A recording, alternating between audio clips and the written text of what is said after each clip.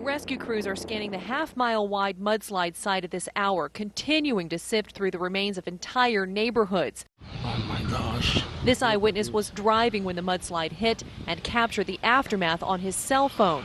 I just saw the darkness.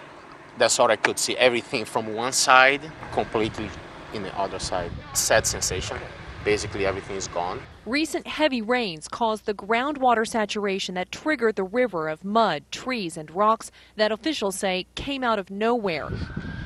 At least 3 people are dead and more than a dozen injured. Evacuation orders were issued last night, and at least 18 people remain unaccounted for. Travis Hotz is the Snohomish County Fire Chief. I was up there most of yesterday afternoon. I was at awe. It reminded me of the video that we saw when Mount St. Helens erupted. Trees laying over on their side, massive mud debris. This is substantial.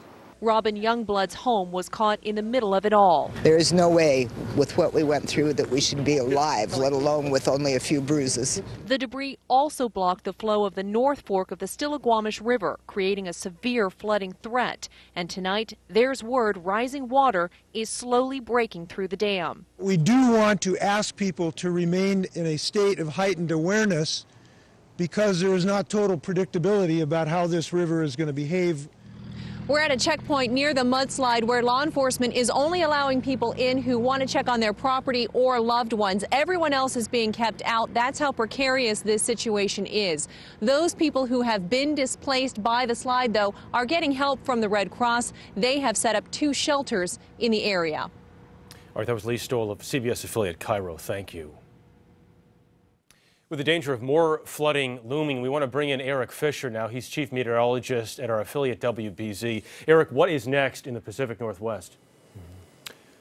Jeff, still a developing situation here where we have a flash flood watch out for Snohomish County, and along the Stillaguamish River, there's a flash flood warning. And you have all this debris from the mudslide itself, and it's in the way of that river. Eventually, that debris is going to let go, and they're expecting flooding as far south downstream as Arlington. The Weather Service here says they're not expecting catastrophic flooding. They just want to make sure everyone is in a safe spot, and at least minor flooding can be expected when that releases. The storm pattern has gone from dry to very stormy in just the last couple of months. Seattle, Jeff, has picked up nearly 14 inches of rain the last 2 months, more than double what they would normally expect. Meanwhile, back farther east, more cold weather, another storm on the way?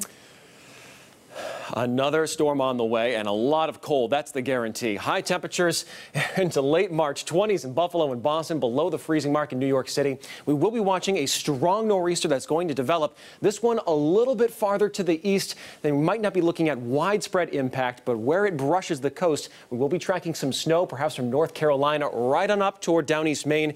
The biggest potential, southeastern Massachusetts, sticks out in the ocean, Jeff, and blizzard conditions not out of the question by Wednesday morning. Eric Fisher, thank you very much.